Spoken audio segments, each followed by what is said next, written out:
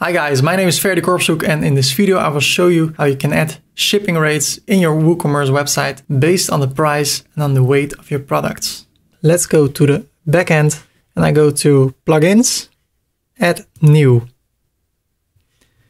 And I search for Easy Table Rate Shipping. And I'm searching for this one of Gem Plugins. And I click on Install Now. It's a free version with an upgrade to a pro version, but we don't need the pro version. I activate it. So let's go to WooCommerce, Settings, to Shipping, and here it is, Table Rate. And I want to say enable this shipping method. Checkout title can be UPS or FedEx or how you want to call it. I call it UPS.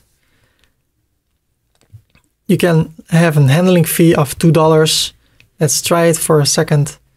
It is taxable and the table rates are shipping, condition, countries, zone, and name. I want to add a new one, add new shipping zone.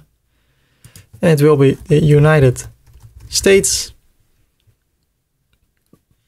And it can be based on the weight or on the total price. Let's start with the total price. Here again, I need to select the United States. And then we can start. So the minimum value is 0 and the maximum value is $49.99. What will the shipping rate be? I think $5 should be fine. I just want to illustrate it. Don't take a look at the exact numbers. I'm just illustrating how it works. So from $50 until $99.99, it will be $10 of shipping rate. And from 100 and further, this icon, it means unlimited, or you could say this one, you pay nothing. So let's see how it works. Save the changes. And now I go to the cart, I go to the shop again, and I will buy a hoodie. It's $30. I go and view the cart. And based on that, it's between $0 and $50. So you get a $5 shipping rate plus the $2 handling fee over here. So it will be $7. If I would say I get one more, it's $60, then it's between $50 and $100. So it should be $12 in total. So I say update cart. And now it's $12. And if I buy two more, it should be free.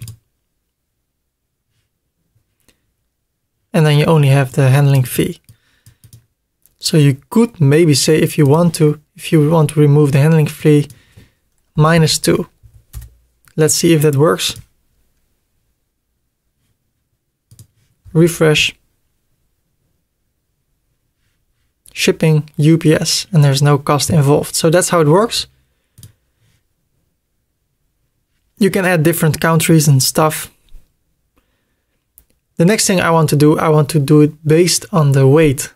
And I want to remove this, delete selected zones. I want to add a new one, and this time based on the total weight, the total amount of pounds.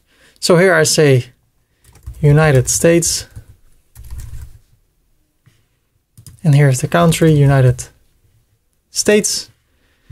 The weight is pounds, a minimum of 0 pounds, and a maximum of 2.99 pounds is $5. I add a new one, which is between 3 pounds and 5.99 pounds is $10. And from 6 until 9.99, it is $15. And after that, from 10 to infinity, it is $0. I save the changes. What will happen? I have 6 hoodies over here. I refresh it.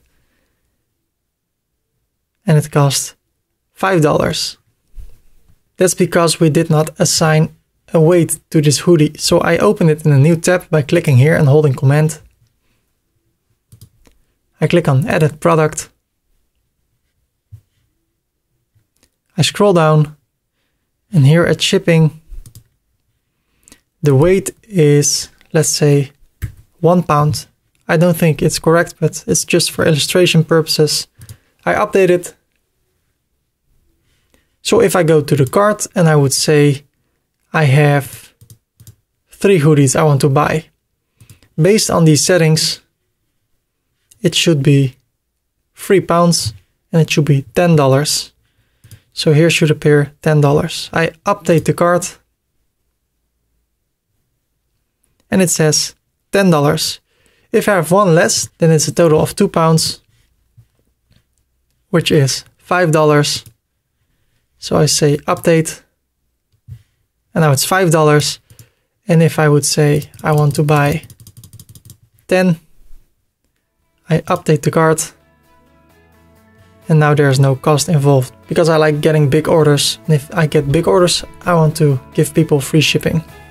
So that's how it works with shipping if you take a look at the total price or the amount of weight. I want to thank you for watching this video. If this was valuable to you in any way, please like this video and subscribe if you want to see more upcoming videos about internet marketing, making websites, using WordPress, using MailChimp or other stuff. My name is Ferdy Korpshoek and I will see you in the next episode. Bye bye.